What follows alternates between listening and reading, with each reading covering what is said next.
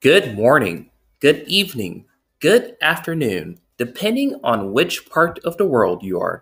It's Twilight Mysteries with another very special Lake Mead report.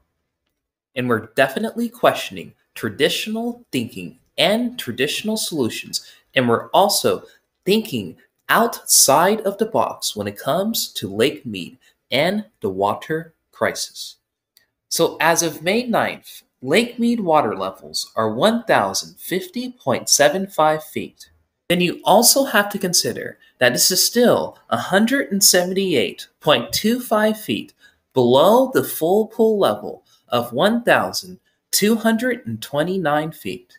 Infrastructure definitely has to be updated and policies have to be re-strategized to meet today's societal demands.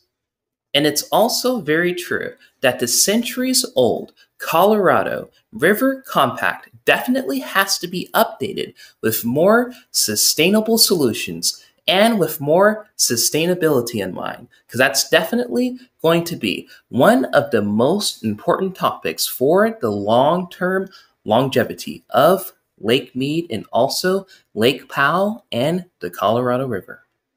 And it's also very true that this compact is inherently flawed due to the fact that the people who developed and created these policies could never imagine the population boom that we're currently seeing today. And then, on top of that, they did not consider climate change and the drought situation.